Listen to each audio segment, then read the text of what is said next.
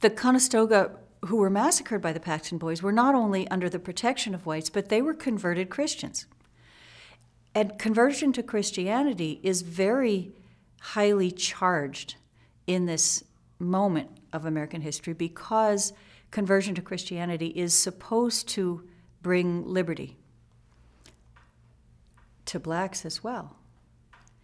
And so if conversion to Christianity is disrespected, and if metropolitan whites permit frontier whites to disrespect conversion to Christianity, they are setting up a difficulty in the regulating of slaves and free blacks as well.